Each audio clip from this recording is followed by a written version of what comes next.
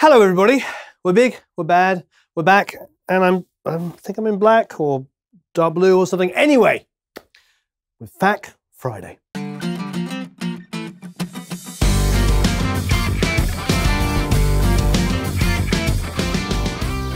So here we are in Sunset Sound Studio 3, as I always call it, the Prince Room. I actually spoke to the owner earlier, Paul, and he said to me, everybody calls up and books the room now and asks for the Prince Room. So just to help correct it, it is Studio 3 and it is informally called the Prince Room as well, but it's Studio 3.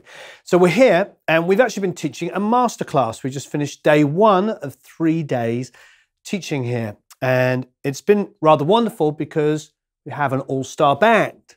The bass player is Sean Hurley.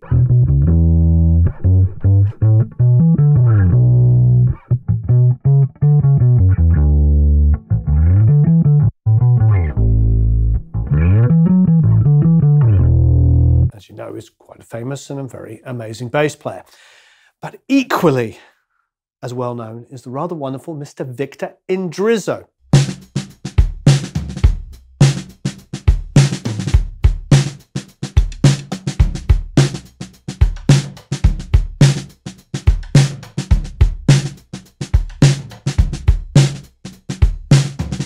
For FAQ Friday this week, I thought I'd answer some questions on drums. And the most common ones are this.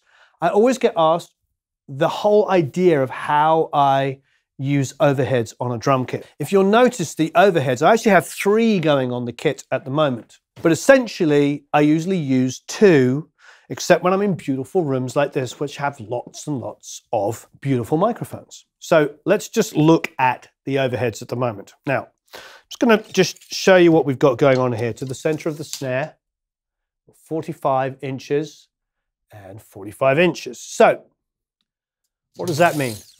Both these overheads are exactly 45 inches away from the center of the snare. So if you solo the overheads, the snare will be straight down the middle.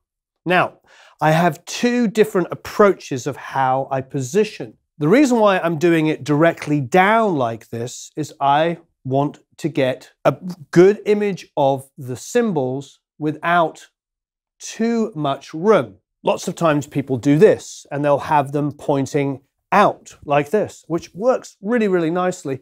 But of course you can get rooms and an XY over the top.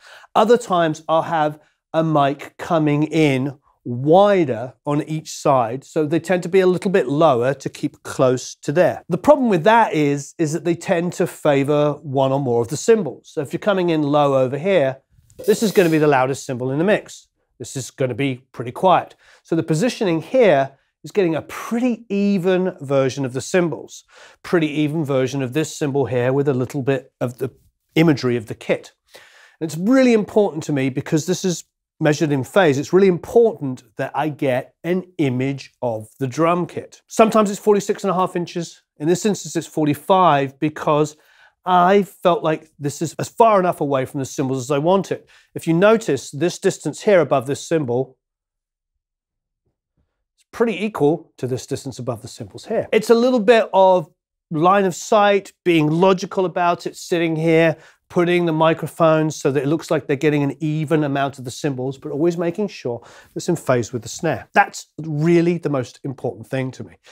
The image of the kit is preserved with this effect. Now, I have a third microphone over there, which is a mono overhead, which again is exactly the same distance away from the center of the snare. Meaning I can use all 3 of these together, or if I want, I can just use the one. I can use this one mono overhead to get a view of the cymbals. Now, a couple of other questions I get asked all the time. Do I ever use the Wurst mic, or the sausage mic, as people like to call it? And yes, here is the Altec here.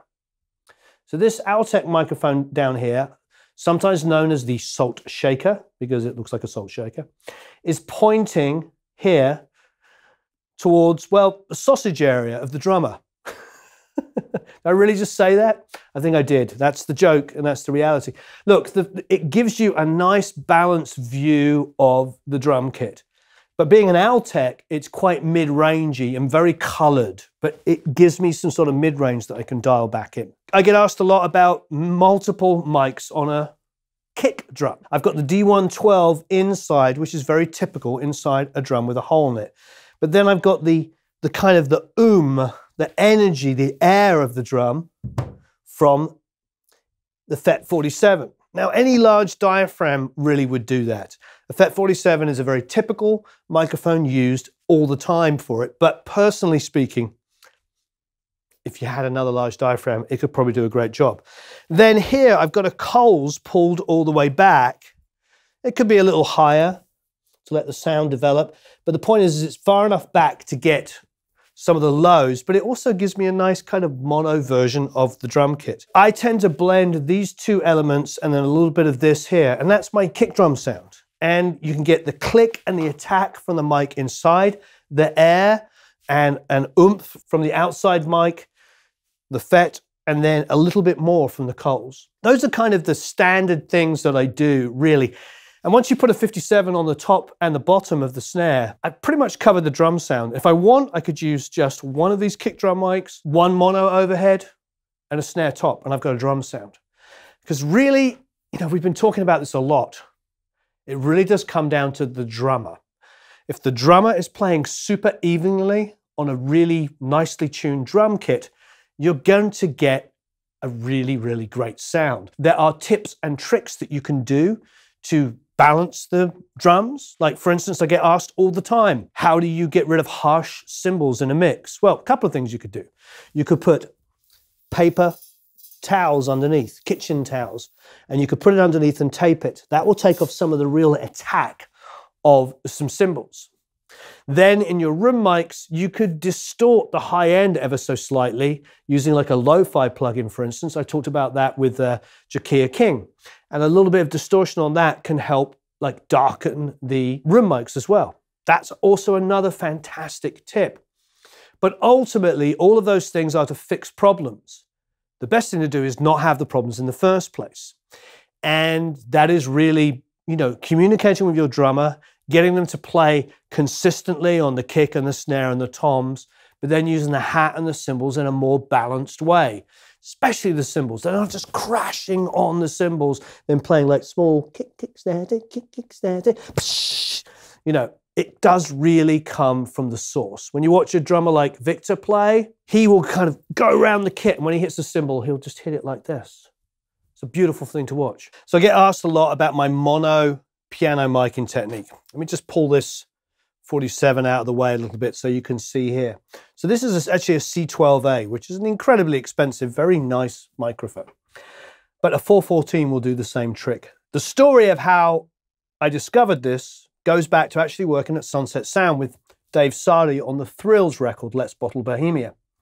We had a C12A over the piano like this, and it was our only source of piano miking. We just put one mono mic on it.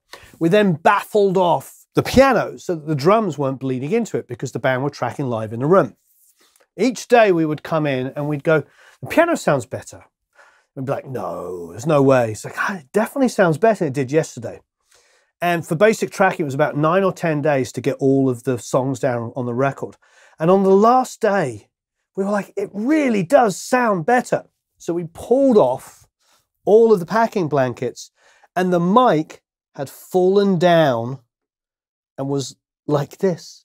It was like inside one of the sound holes on the frame. So now what we do whenever we do a mono recording is we take a C12A or a 414, something that has a capsule that will fit inside of the sound hole on the frame and mic it. And it is an amazing mono piano source. Highly recommend it.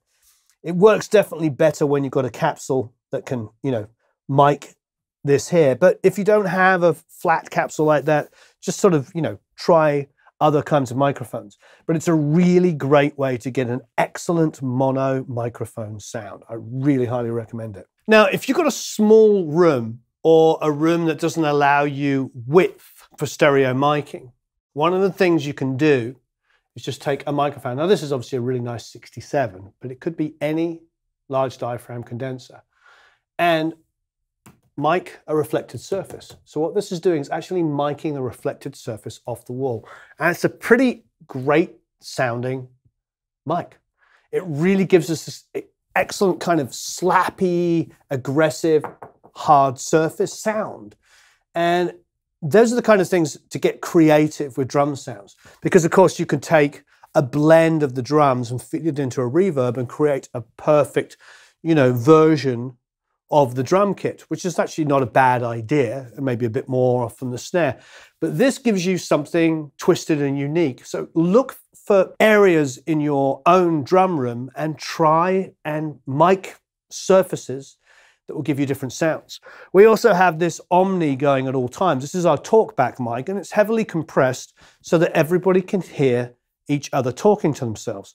And one day, we accidentally put it into record and listen back, and it's this absolutely destroyed compressed room sound that sounds really nice, just blended in ever so lightly. So look for things like that. If you're using a talkback mic in the room so everybody can hear each other, print it as well. It's not a bad idea.